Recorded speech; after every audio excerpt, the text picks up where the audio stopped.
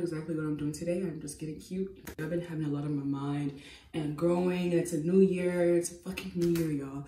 A lot of people are like, New Year's resolutions, you need to start today, not next year. Just, oh my God, fuck, shit, that. But I feel like we like to also have a start over. Sometimes that's why we switch schools. That's why we switch jobs. New beginnings are always cool. Like, there's nothing wrong with that. And if it's a new year, do you? Anyways, today I'm getting ready. Hold on really quick.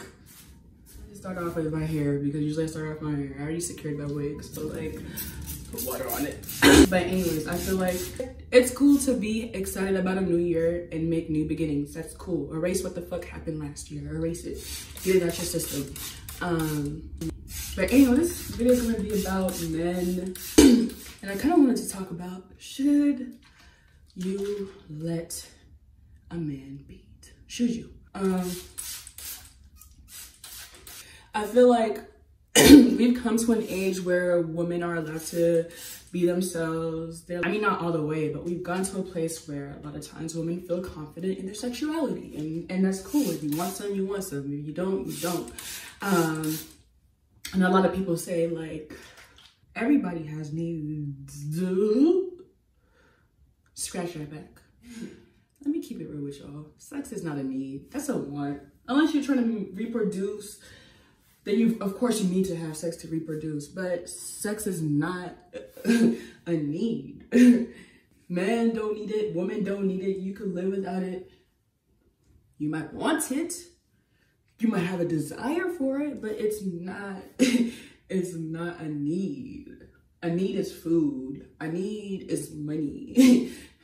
Sex is not a need. And a lot of times we try to excuse that, and then we go allow somebody inside of us that's just not even on your level, on your mentality.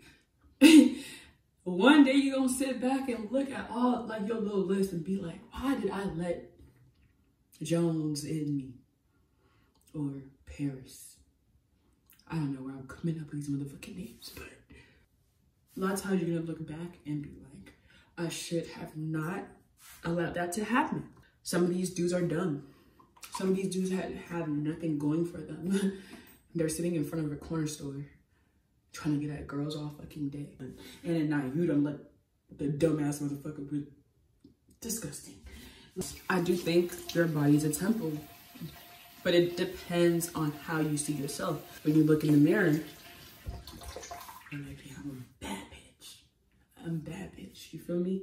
Then why would you let somebody who's uneducated be inside you? Why would you allow someone who doesn't have a job inside you? Someone who can't even take you out to dinner. Someone who can't even, who's not an asset. Splash hello water on my face. Fuck. You ever just been with somebody and then after everything you just look at them like, why did I do that? And that's what you don't want to happen. It's a new year, so like get into new spirits and get into new ways of thinking, and stop thinking it's just like, don't have 2 minutes of pleasure for no fucking reason. Like, okay, so when you're allowing somebody inside you, you should always just feel like it's worth it, you know, like that person respects you, like that person cares about you. And caring about you doesn't mean like you guys need to be in a relationship. You don't need to be in a relationship. Does he care about how you feel during the moment? Like, are you getting excited? Are you getting aroused? Like, does he communicate with you? Does he ask you if you like certain things? If you don't, does he care? Or does he think like you're just an object? A lot of people think you're an object, and why would you let somebody who thinks you're an object inside you? Good questions. Like, people talk about they have needs, but their needs are never met. And I know that's for most women. So why say we have needs when we don't even get them? Oh, wait. Okay, so now that I don't do too much talking, I'm gonna go ahead and just start applying my makeup, and you guys could just see the process. I will have all of the items I use on my face in the little section below.